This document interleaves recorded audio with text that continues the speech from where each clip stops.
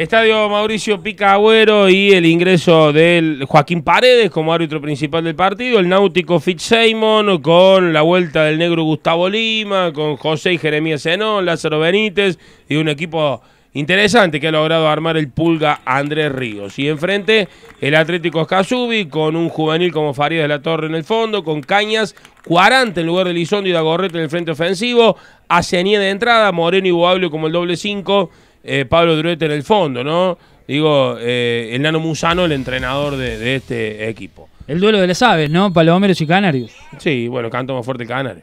Y vaya que canto. Mucho más fuerte, ¿no? Vamos a ver un partido, a ver, en el primer capítulo, donde se arribaron muy poco a los arcos en la primera media hora, ¿no?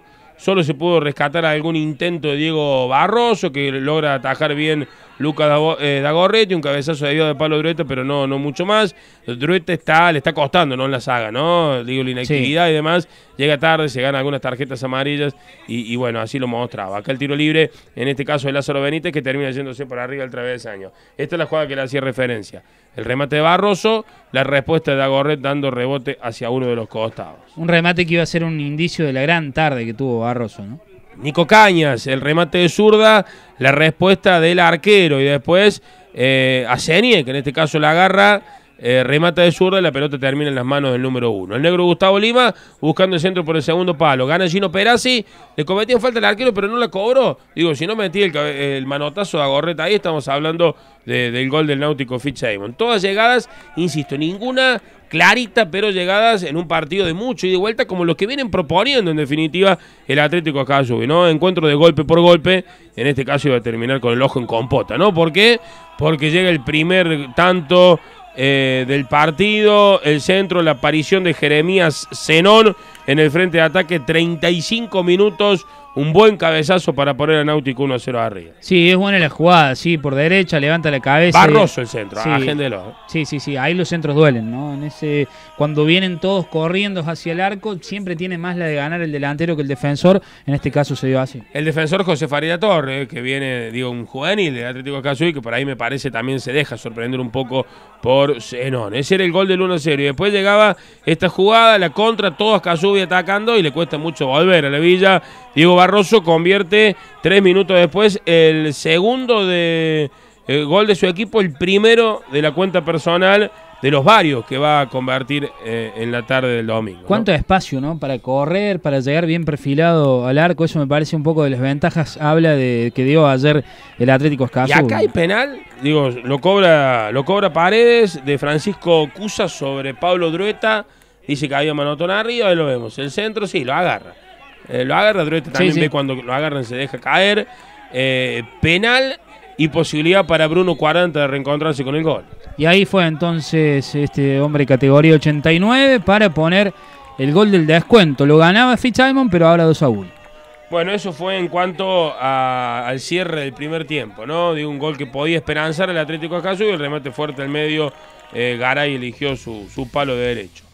Pero en el reinicio, Náutico Fitz mostró una de sus mejores caras. Acá antes que nada el cambio, ¿no? Por el lado del Atlético Ascasubi ingresó Federico Soy, se retiró Farías de la Torre y vamos a ver ya el inicio de las acciones. Le decía, comenzó a mirar la tormenta, ya amenazaba de esa altura. Sí, al igual que en casi toda la región, la tormenta en los segundos tiempos amenazó en todos lados, iba a seguir amenazando Barroso.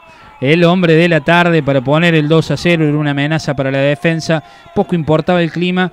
Era el tercero del Náutico, el segundo en su cuenta personal. Buena jugada por izquierda, hay que darle mérito a lo colectivo. El Náutico Fitz viene mostrando jugar bien el equipo del Pulga Andrés Ríos. El pase al medio de Zenón, la definición de Barroso, gol psicológico, gol clave, madrugador en el inicio del complemento. Y a partir de ahí vamos a ver un partido roto ya con una Ascasubi que intentó rearmarse. Yo imagino todos los esfuerzos del Nano Musano en los vestuarios para no encontrarse con mucho y de entrada nomás estar perdiéndolo por una diferencia superior.